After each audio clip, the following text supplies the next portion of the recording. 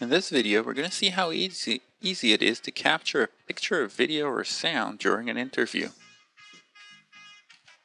We're going to see how to capture media and then how to manage the media that was captured. Let's open a demo survey.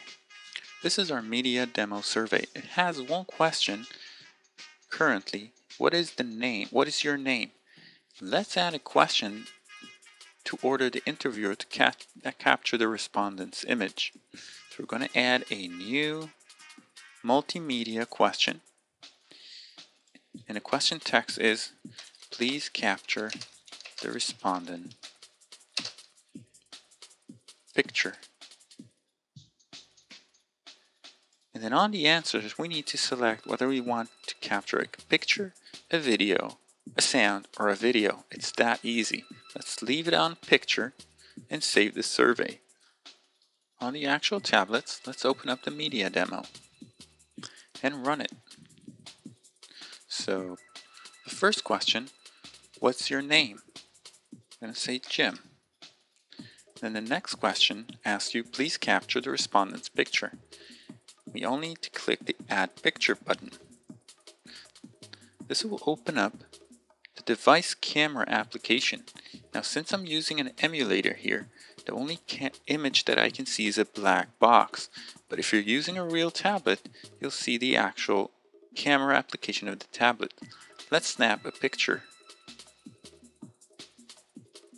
Once you take a photo, the photo will be added into the gallery view right here. And you can view it or clear it if you want.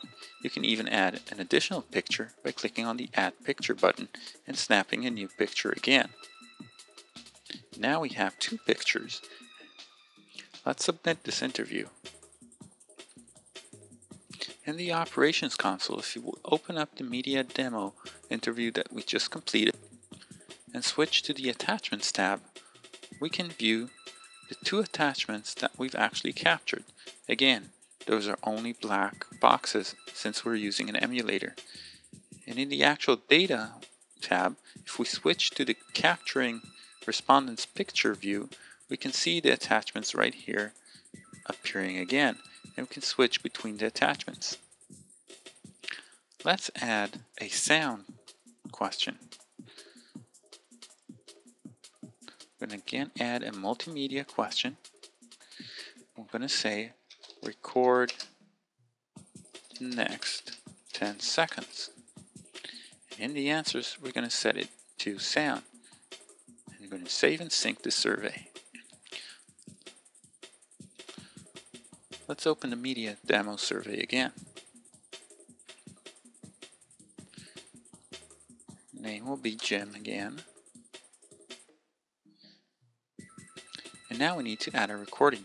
So click on the Add Recording, which will automatically start recording the respondent's conversation. You can see the timeline. We'll click on Stop and Close.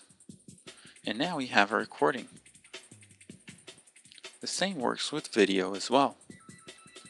It's that easy. Later on in the data management application, we can again switch the Attachments tab and view that it's a WAV file that we just recorded.